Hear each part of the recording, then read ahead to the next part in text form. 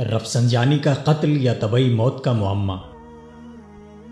سابق ایرانی صدر علی اکبر رفسنجانی کی طبعی موت یا قتل کا معمہ تاحال حل نہیں ہو سکا۔ 8 فروری 2017 کو 83 سال کی عمر میں علی اکبر رفسنجانی ایران کے نجی ہسپتال میں مبینہ طور پر دل کا دورہ پڑنے سے ہلاک ہو گئے تھے۔ علی اکبر رفسنجانی کی ہلاکت کے بعد ایران میں طرح طرح کی افواہیں گردش کرنے لگیں، جن میں سب سے مضبوط اور تشویشناک رائے یہ تھی کہ ایران کے مقتدر طبقے نے علی اکبر رفسنجانی کو جان بوجھ کر زہر دے کر قتل کیا ہے۔ رفسنجانی کے اہل خانہ کی طرف سے بھی یہ موقف اپنایا گیا کہ انہیں ایسی اچانک موت پر شدید خدشہ ہے۔ علی اکبر رفسنجانی کی بیٹیوں اور بیٹوں نے واضح الفاظ میں الزام لگایا کہ ایرانی سپریم لیڈر اور اس کے چہیتوں نے ان کے والد کی موت پر بہت کچھ چھپا رکھا ہے۔ فاطمہ رفسنجانی اور فائزہ رفسنجانی نے علی اکبر رفسنجانی کی ہلاکت کے بعد اس معاملے کی تحقیقات کا مطالبہ کرتے ہوئے اسے مبینہ قتل قرار دیا تھا۔ ایران کے اندرونی حلقوں میں بھی یہی موقف زیر گردش تھا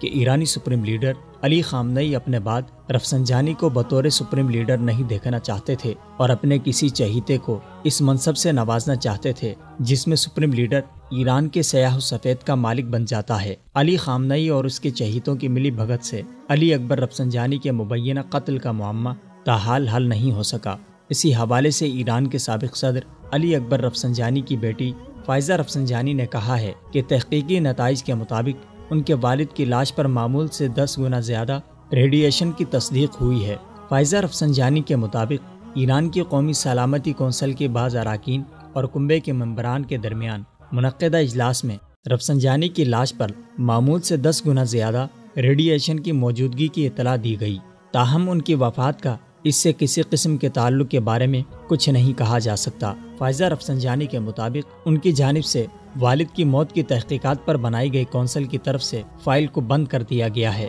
فائزہ رفسنجانی کے علاوہ ان کی بہن فاطمہ رفسنجانی نے بھی اپنے والد کے متعلق کیس لڑنے اور شفاف تحقیقات کا مطالبہ کیا تھا، جس کے بعد رفسنجانی خاندان پر ایرانی حکام کی طرف سے کئی طرح کی پابندیاں عائد کی گئی تھیں۔ فاطمہ رفسنجانی نے دعویٰ کیا تھا کہ ان کے والد کی موت یا قتل کو مبہم رکھا جا رہا ہے۔ فاطمہ رفسنجانی نے اکتوبر 2017 میں ایک بیان میں کہا تھا کہ ایرانی حکام نے علی اکبر رفسنجانی کی تمام ذاتی اشیاء قبضے میں لے رکھی ہیں، جن میں ان کی لکھی ہوئی وصیت بھی شامل ہے۔ فاطمہ رفسنجانی کے بقول ان کے والد کی وصیت میں لکھی باتوں سے ڈر کر ایرانی حکام انہیں والد کی وصیت سے بھی محروم کر رہے ہیں۔ اسی سلسلے میں علی رفسنجانی کے سیاسی مشیر غلام علی رجائی کے مطابق سابق ایرانی صدر نے بہت کچھ خفیہ لکھ رکھا تھا۔ رفسنجانی نے اپنے مشیر سے گفتگو میں کئی بار یہ کہا کہ وہ جو کچھ لکھ رہا ہے اگر اس کا ایک صفحہ بھی شائع ہو گیا تو علی خامنئی کے دھڑے والوں کی بربادی کے لیے کافی ہوگا، جبکہ رفسنجانی نے یہ بات بھی کہی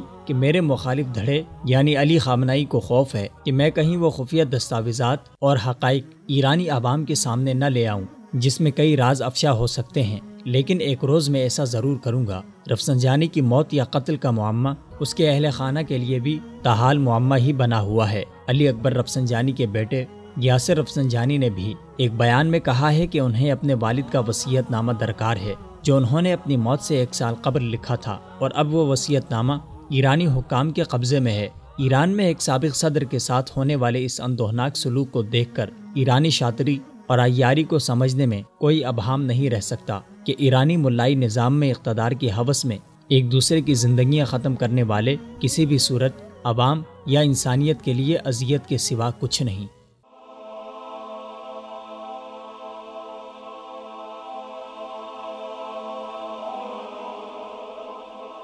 ایمان کی کرن، ہدایت کی شمع،